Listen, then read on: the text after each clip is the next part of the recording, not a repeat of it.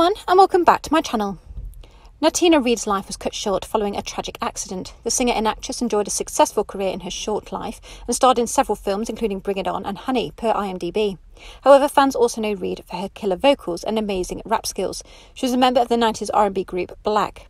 Blaque was basically a kid-friendly TLC, per The Guardian, with 3 members, Tamara Goodridge, Brandon Williams and Reed.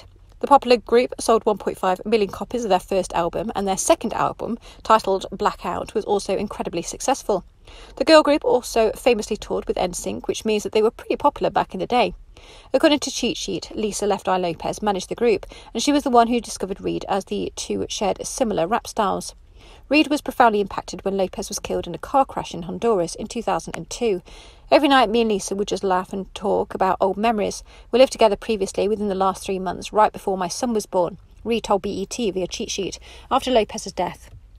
She was the kindest person on earth. She took very good care of me while I was pregnant. Little did Reed know that she would meet a similar fate just 10 years later.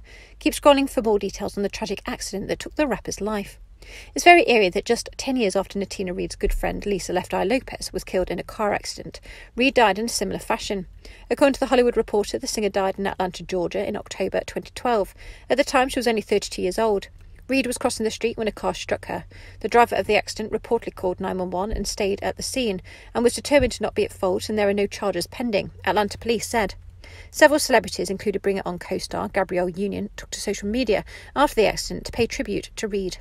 Fellow Black members Tamara Goodridge and Brandon Williams released a gut-wrenching statement following their friend's death, per HuffPost.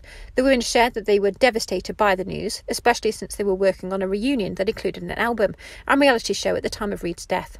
Natina continuously embodied the pioneering spirit of Blaque, and her undeniable creativity touched the hearts of fans everywhere, they wrote. Natina was a mother, sister, accomplished songwriter, artist and friend. The ladies asked fans for prayers for Reed's family and shared that her influence would live on forever.